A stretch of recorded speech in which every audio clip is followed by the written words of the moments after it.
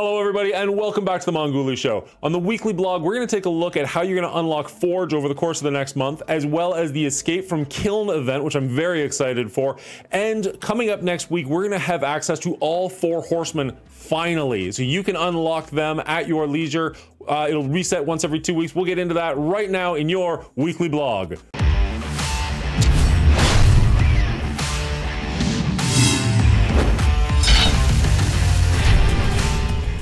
All right, so first things first, we're gonna take a look at the Mechanical Marvel. Now, this is the month-long event where you're gonna be unlocking Forge. It looks pretty standard for what we've seen from other month-long events. I do like that it is a guaranteed shard drop. They're not doing any of that nonsense. We have to like open orbs and pray. You know exactly what you're gonna get. There's 125 Forge shards available to you, so you're definitely gonna get your 3-star unlock, and hopefully there'll be some ways to get even higher up than that throughout the month, because that's not enough for a 4-star, and I'd really like to get my hands on a 4-star.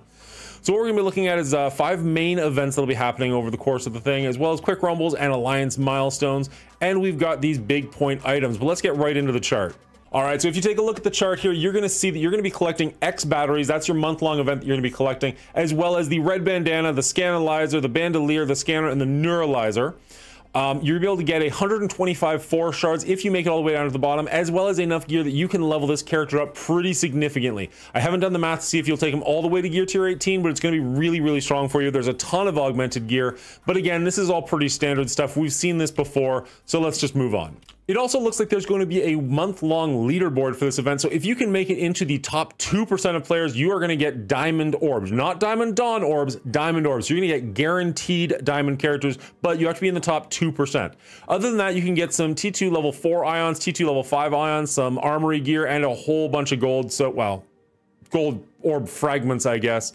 So just do your best. We don't usually try too hard for the leaderboards because we don't usually hit them that high anyways. So do the best that you can, try and go for it. And if you can make it in that top 2%, congratulations, enjoy those diamond orb fragments. Starting on Monday, you're gonna be doing Cosmic Crucible battles and spending campaign energy in order to compete in the Sonic Judgment event.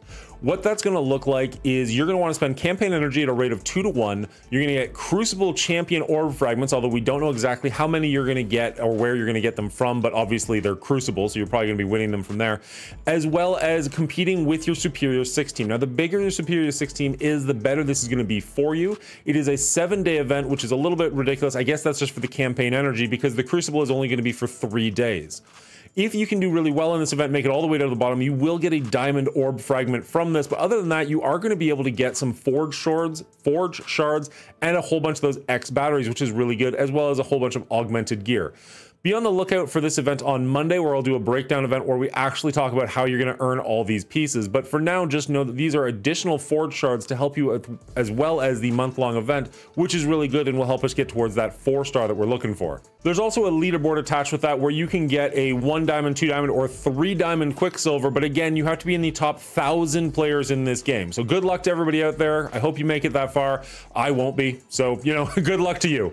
The next event that we're looking at is the Midnight Mayhem event. This is going to be running in concise with the other one. It's going to be feeding into the Sonic Judgment event that we were just talking about.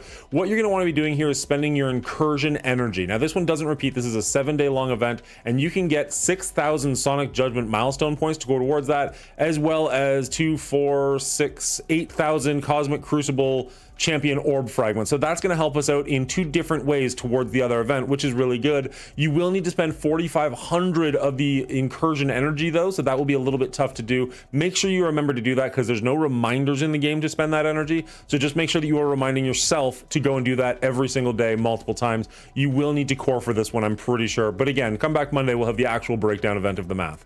The new generation is simply the Quick Rumble event. We'll just take a very, very brief look at it just so you can see that you're going to want to use your new warriors. Most of these characters have been out for an incredibly long time. You should have most of them at 5 stars, if not 7 stars. This event will take you no time at all. All right, this is the big one that I'm really excited for, the Escape from Kyln. This is a really exciting event where you're going to be using 3 characters, not 5, 3 characters in an event to get through this tower-like campaign. What we're going to be doing here is we've got 40 different levels that we have to work our way through, and they have various restrictions as you go. So at some point, I'm going to be making a video on this for sure, where I'm going to break down exactly which characters I think are going to be best in each room. But keep in mind, there's no cooldown period for characters after a battle. Health and ability persist between rooms, so if you lose a character, they're gone, but you can still fight the next room right away. Characters can't be healed between battles. You'll remain in the same cell after losing a battle. You won't drop down. Restarting a run will drop you down to floor number 1, but it'll heal all your characters and reset your score. And then completing a cell earns a milestone reward. Now, my understanding is whichever your best run is, that's the one they're going to take. So if you do really, really well, restart, and fail horribly, the one that did well is the one that's actually going to count. The nice thing about this, unlike other tower modes, is you can just replay this over and over and over and over again. It's not like other events where you have to wait until the daily reset and you're just kind of like, well, I guess I got nothing to do. So if this event lasts for a week, that's going to be amazing for content creators and players alike, because you will be able to play this for the entire week, just constantly trying to up your score, constantly trying to do better. I think this is going to be a really, really fun event. I'm really looking forward to this one. As far as the restrictions go, I will go into this more in depth and actually break down which teams I think you want to do. But for the first couple of rooms, there's no restrictions. Then you're gonna have your Guardians and Infinity Watch, Avengers, Global Skill, City Mystic, Asgardian, Spider-Verse Tech, which is pretty much all of the Sinister Six. So this is gonna be a really fun couple of rooms. You've also got Spider-Verse Skill and Gear Tier, but they have to be at Gear Tier 15. So this is where it's gonna start getting a little bit tougher, because you will have to have characters actually leveled up pretty high. You'll have Global Mystic at 15, Global Mystic at 16. It's weird that those two are back to back, but so be it. Villain Mutant at 16, Tech at 16, Hero Tech at 17, X-Men at 17, Legendary at 18, and Villain Bio at 18. So these last two are really going to separate some players, because the Legendary, you're going to have them built up for your DD6, obviously, but if you haven't made it that far in DD6, maybe you haven't prioritized your Legendary characters, and that's going to be a wall that you're just going to run into head first. However, if you have done DD6, good luck, congratulations. I hope you do very, very well in these. As I said, I don't know when this event starts, but I cannot wait for it. It looks like it's going to be so much fun to be theory crafting and working our way through this. I love that you can't just use the exact same team you've always been using. You have to like pick and choose which 3 members of it am I going to use, which ones am I going to like go with. And off the top of my head, looking at all these, you're never stuck with just 5 members. You've always got quite a few options that you'll be able to choose from. It's just kind of a matter of what have you built up and what 3 characters do you think are going to work really well. We'll also have to keep in mind that your character's health persists. So if you use a character early on that also works in a different room later, you might want to change your strategy on that one. As I said, we'll do a really deep dive on this one, but for right here, right now, I just can't express how excited I am for this. Some of the gear that you're going to be able to earn is gear 16, 17, 18. You get gold, L4 training materials, in addition to Gambit character shards, which is the weird one to me. Because if you're high enough level that you're doing this, you probably already got a 7-star Gambit. Like, that doesn't seem like much of an incentive. So be it. Red stars and diamonds. Diamonds, on the other hand, is very incentivizing. It's a word. So that's going to be very exciting. So I've just said it a bunch of times. I'm going to say it again. I'm looking forward to this event. I have no idea when it's going to happen, but I am very, very much excited for it.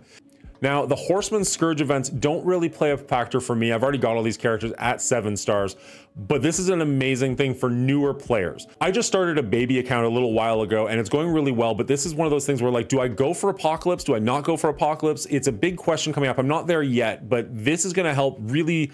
This is going to help me out immensely on my baby account. It's going to help new players out quite a bit.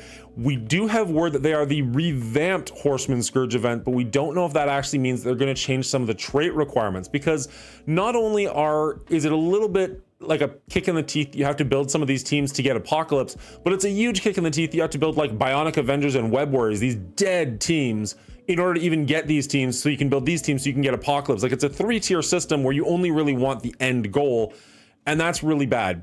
I really hope that when they say the revamped Horseman Scourge, what they mean is that they've lowered some of those restrictions so you can bring in a wider variety of teams, especially the Archangel one, where you have to bring in minions. Like, nobody wants to level up minions. And when you were racing for Apocalypse, it was kind of like, okay, we'll do what we have to do. But now that Apocalypse isn't even like the biggest bad in the game, it's just kind of like, this hurts. I don't want to do this. We did just recently see they changed the way you can get characters like Omega Red, Nick Fury, stuff like that. If they do that same thing for these Horseman characters, I think that's going to be considered a huge win for the entire community, and I'm hoping that's what we see. My understanding for these events is they're going to come back every 2 weeks, so they're going to reset essentially. But if you've hit a certain milestone, you will not be able to hit that milestone again. So what that means is if you hit whatever, I don't know what the highest point total is, but let's say the highest point total is 2 million points. Once you hit 2 million points, you will not see these scourges ever again, in the same way that once you get a 7 red star Omega Red, you will not see their events open to you. So that's my understanding for how this is going to work going forward. Good luck to everybody out there. I hope you do really well. All right, and that's it for the weekly blog. We do this live over at twitch.tv/The Mongooli Show every week, so make sure you head over there and hit the follow button if you want to see it and be part of the conversation and hang out with me on a Saturday morning. We're also going to try and go live on Monday and Wednesday nights from about 9 to 11 Eastern, so you can check me out at that point as well. If you made it this far in the video, I have to assume you liked it. Make sure you hit that like button and hit subscribe if you want, so you can see more great content like this in the future. Other than that, I'd love to hear what you're excited about from this blog. Let me know down in the comments below, and until next time, good luck to you.